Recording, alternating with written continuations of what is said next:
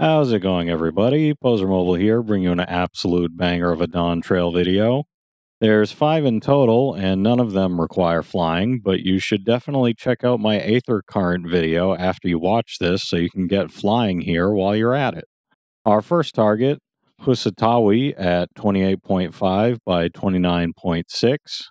This is on the balcony of the saloon. You can get there either from the stairs in the back or the stairs inside. Go ahead and use Lookout and you'll get this one unlocked.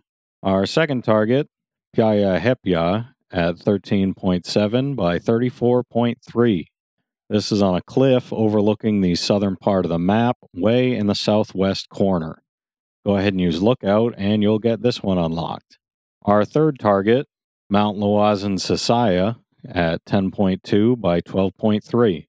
This is on top of the mountain. You can use the ramp to reach the top.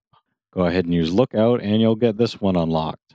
Our fourth target, Mehwahhetsoan at 27.6 by 11.9. This is on the outskirts of the camp, south of the Aetheryte. Go ahead and use Lookout and you'll get this one unlocked. Our fifth and final target, Lake Toari at 32.4 by 13.5. This is underwater on top of a large rock.